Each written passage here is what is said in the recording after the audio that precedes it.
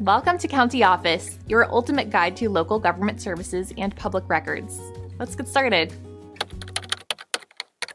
What are key economic indicators? Economic indicators are macroeconomic statistics that provide insights into the health and direction of an economy.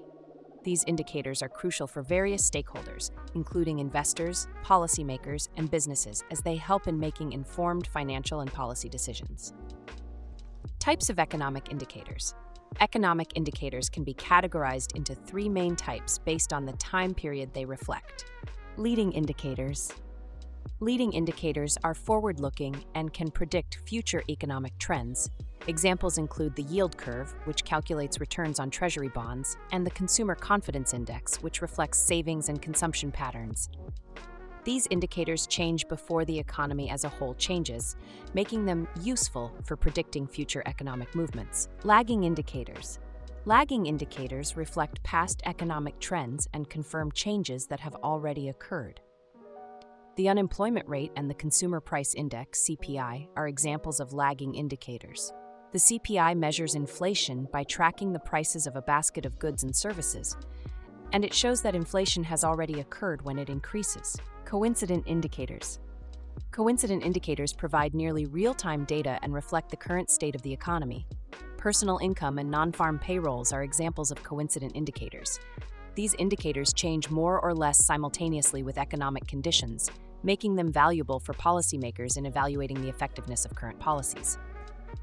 Key examples of economic indicators. Gross domestic product, GDP. GDP is a primary indicator of macroeconomic performance, measuring the total value of all final stage goods and services produced and sold within a country over a specific period. It is often considered a lagging indicator, but is so critical that it is sometimes viewed as a coincident indicator. Unemployment rate. This is the percentage of work-seeking individuals who are currently unemployed. It is a lagging indicator because it increases after the economy has already begun to weaken and decreases after the economy has started to recover. Consumer Price Index, CPI. The CPI measures the average prices of goods and services in an economy, providing insights into inflation.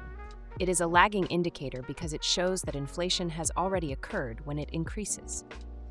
Purchasing Managers Index, PMI. The PMI is a survey-based indicator that collects data on production levels, new orders, inventories, and employment across various industries. It is highly correlated with GDP and is released monthly, making it a valuable leading indicator. Importance of economic indicators. Economic indicators are essential because they help in making financial decisions.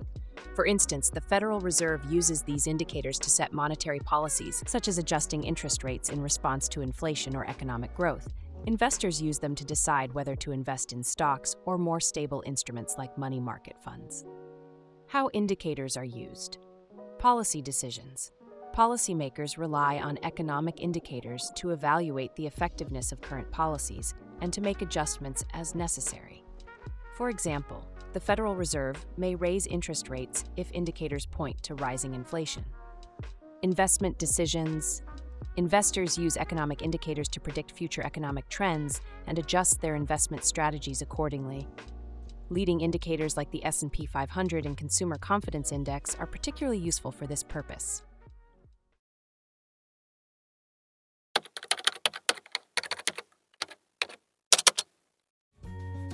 To learn more, check out these links, which you can click in the description below.